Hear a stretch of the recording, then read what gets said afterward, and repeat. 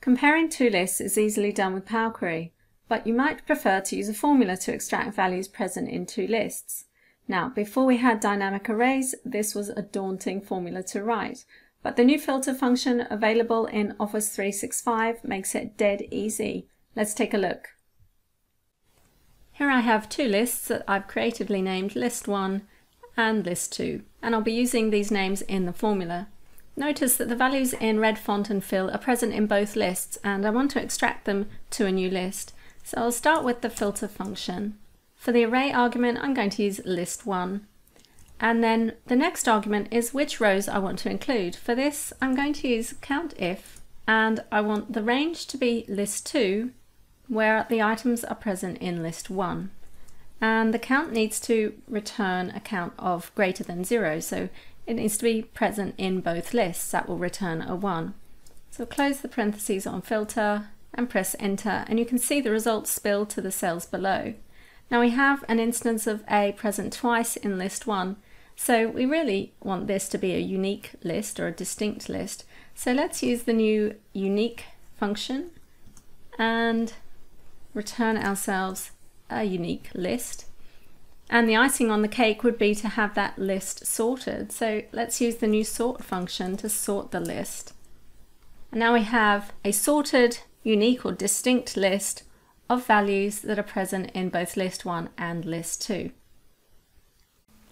Now what if your lists are different sizes? Like we have here, I've got values 1 and values 2, and you can see values 2 is slightly bigger. Well, that's no problem. We can use filter again. Now the array that I want to filter can be either of them, so we'll just do values 1. And which ones do we want to include? Well, we want to use COUNTIF, and I'm counting the values in the second range that are present in the first range. Again, we want to check that the counter is greater than 0, and I'll close my parentheses on filter and press enter. Now here we have an instance where 10 is in the list twice. So we need to wrap it in the unique function, and let's also sort them. And I'll press enter. Now I have my 3 unique values sorted in ascending order. So you can see it doesn't matter if the lists are different sizes. Now if you don't have Office 365, then you can use an array formula. It's not for the faint-hearted, so let's take a look. I'm going to use index. I'm going to index the values, and then we need to find small if the COUNTIF of values 2, and the criteria is values 1, times not COUNTIF.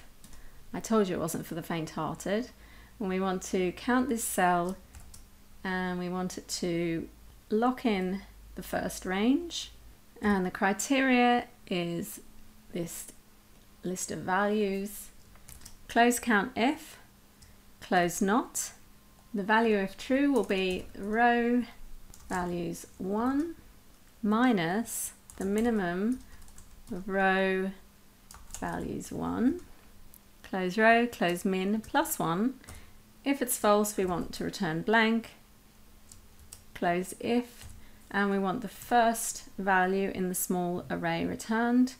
Close small and close index, and I need to Control Shift and enter. This is formatted to currency, so let's just make it general to be consistent. And now I need to copy and drag it down. When it gets to the end of the results, it returns an error, so we can just delete that last one. So you can see it's returned the same results. They're not sorted. That's one of the limitations of this particular formula. You could make it even more convoluted and have them sorted, or you could just buy Office 365 and write this dead easy formula. It's up to you. That wraps up how to use the filter function to extract values present in two lists. If you like this video, please give it the thumbs up and subscribe to my channel for more. Thanks for watching.